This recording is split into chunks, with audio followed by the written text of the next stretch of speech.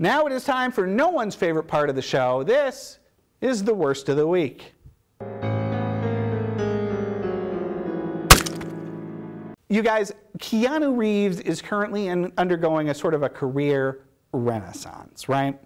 In addition to there being a lot of talk once more about a third Bill and Ted movie, which I'm all in favor of, you've got him absolutely killing it in the John Wick movies, right? Like, just when you think Keanu is probably done as a performer, John Wick comes out, blows us all away, right? So it is with this in mind that we return to the 90s to Keanu's pre-Matrix career and look at Johnny Mnemonic. Whew. It's interesting to watch this movie knowing that The Matrix, which is a sort of similarly, I don't know, conceived of, I don't know, sort of it's in the ballpark, right? Because this is a movie where Keanu Reeves plays an assassin in the future with like a hard drive in his head that he uses to smuggle digital files around for people.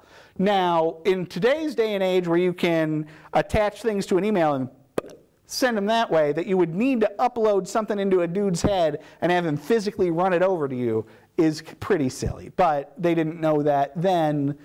Bleh.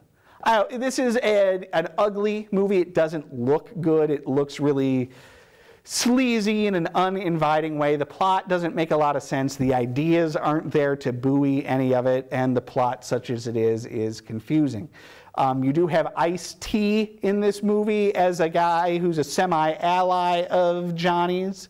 Dolph Lundgren plays a disheveled, I'm not sure if he's an ex-priest or if that's just a styling that they've given the character assassin who's on Keanu's trail. Is there an awesome scene where Keanu fights Dolph?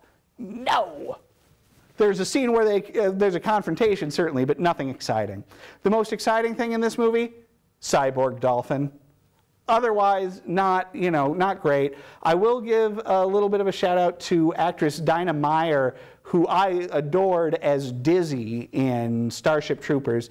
She's in this as sort of the aide-de-camp or reluctant protector of Johnny a little bit later into the movie.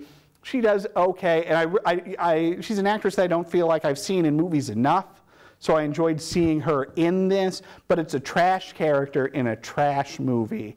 1.5 stars.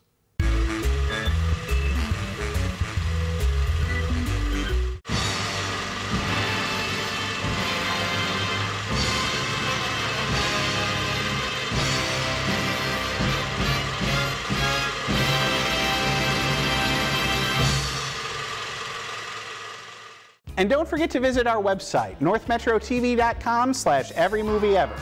There, you can watch reviews of every movie we've ever covered here on the show, as well as complete episodes. That's northmetrotv.com/everymovieever.